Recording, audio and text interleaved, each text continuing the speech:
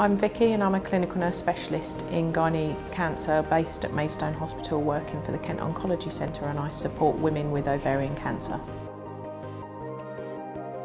I think it's fair to say every day is different, but it's a whole range of things, from supporting people in outpatient settings when they're getting their diagnosis, through to helping women with the transition as they move through treatment, and then whatever their outcome may be.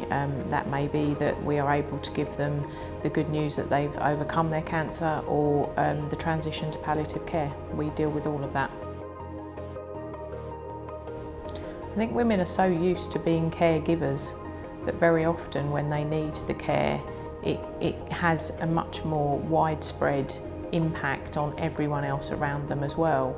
And some women aren't good at receiving that care because they're so used to coping with things on a day-to-day basis. So our role is really there to be that linchpin and to be that link and facilitator for them to be able to manage their life whilst they're undergoing this treatment.